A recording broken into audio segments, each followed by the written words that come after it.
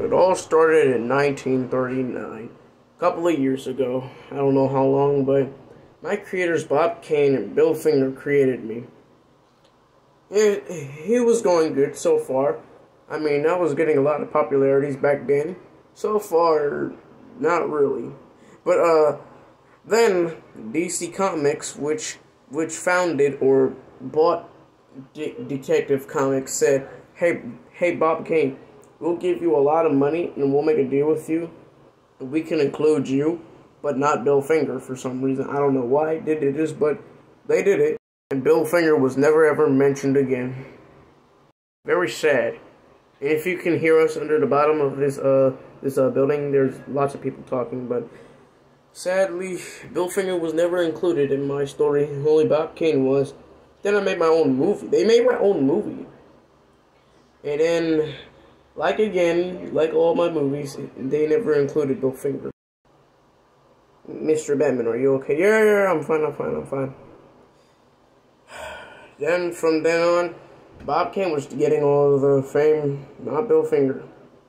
Then a couple of years later, Bill Finger made his own article saying how he was never included, and then his life became tragic. Can you back that up, please? I'm sorry about that, Batman. Then, yeah, Bob Kane said, "This is not true, he is a liar," and blah, blah, blah, blah. And then, Bill Finger passed away. I actually liked the guy, but sadly, Bill Finger passed away. He died alone. It broke my heart. Even though DC thought they would have won, they didn't win just yet. Please back it up. I'm so sorry, Batman. The community, they all said this is not fair. Bill Finger should have gotten the credit. How dare you? Then they decided to give Bill Finger. Sorry about that. I'm just stuttering a lot. Bill Finger had backed that up. I'm so sorry, Batman. I'm sorry. They decided to give Bill Finger his fame once again. And Bob Kane finally decides to admit that he did it.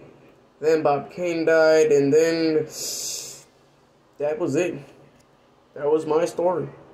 Weird as it may sound, but to be honest, I never actually wanted this to happen. I never wanted to fight crime.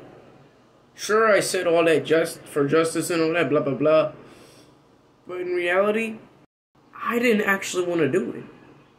I just thought this would make me feel better, but it didn't. So to be honest, I never wanted this to happen. I just wanted to be a normal person. That's it. Regular person like you and me. Yeah, I feel sorry for you, Batman. Don't be.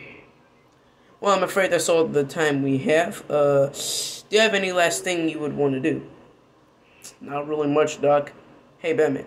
Meet me next week, and we'll talk about more of this, okay? Okay.